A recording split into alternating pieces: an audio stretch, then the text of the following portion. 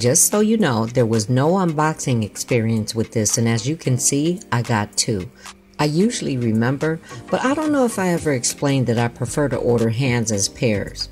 Maybe it's strange, I don't know. And actually, you've already seen these.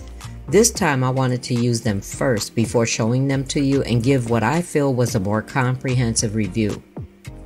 So here they are. They're from a seller called Quan Li Fu, and I got them on Amazon. And I feel that they're the most realistic I've seen on Amazon because we know there's some private brands with nice ones too. Look at this already. I mean, the details stand out immediately. That's what I noticed right away when I saw them on Amazon. So never mind that unboxing experience, right? So let's get more into this. Now, I've seen and have hands with great detail, but the details are super fine, literally. Beyond the obvious crease lines in the palm, you can see every tiny attribute to the skin, all the way down to the fingers. And, I mean, these hands have tendons. Look at the hyper-realistic knuckles and how they align with the tendons. I don't know whose hand was used for the mold, but wow.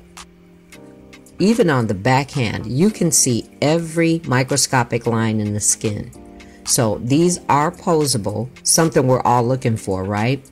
And let's take a look at the inserts. Nice and thick. I like that. So you know it'll hold the nails really well. These are full hands, including the wrist, and there's some weight to them too. Something to consider when using a stand because each one does come with its own stand. So here's the connection for that. I can't get over how real they look, but they also look so feminine, don't you think? I think it's the long, dainty fingers. I'm still trying to get over these tendons, knuckles, and skin detail. Oh, and the coloring to the skin. Let's not forget about that too.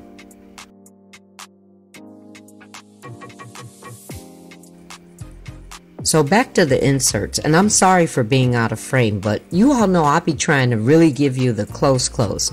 I feel some kind of way because I record with my phone and don't have a special camera, so this is the best way I know how. And you'll see I point out how far up the insert area goes, almost to that second knuckle. Then this is part of the stand, the arm. The stand comes in two parts, and one end fits to the hand and the other end to the base of the stand. And this is one of those that gets secured to the table. This end looks like it's magnetic because it doesn't have, you know, those notches that clip to hold in place. I haven't used the stands. I've been using a hand rest. Yeah, that hold is super strong. Then the second part is to the base. So you see what I mean by it's one of those that gets latched to the table? And I didn't think to record this because I knew I wasn't going to use it, so I inserted a clip of how to use it. But this end goes on like this. The clamp opens by unscrewing the handle counterclockwise. And this straight handle makes it so easy to wind around. So it opens to look like a C-clamp. Place it onto the edge of your table, then wind the handle back clockwise until you get a sturdy hold. Yeah, I was so close in the camera.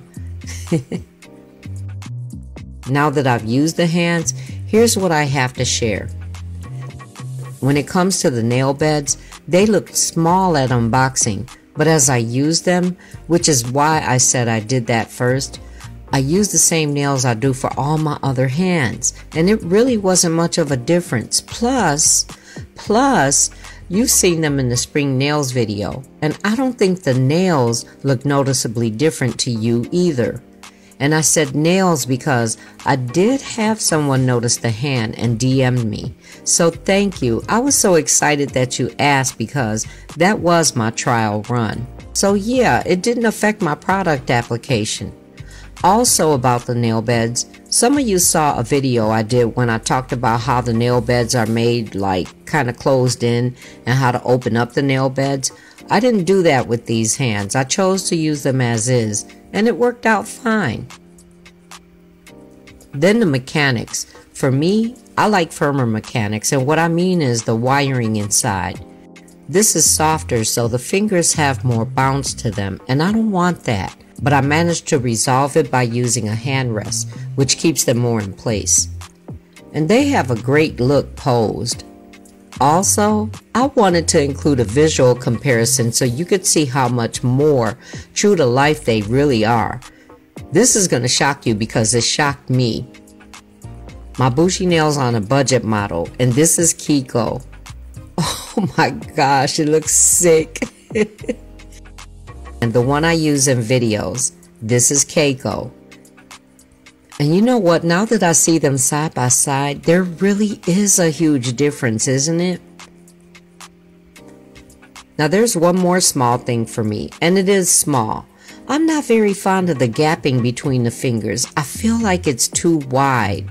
But in general, other than the issue with the firmness and gaps between the fingers, I do like these hands, especially for the more realistic look.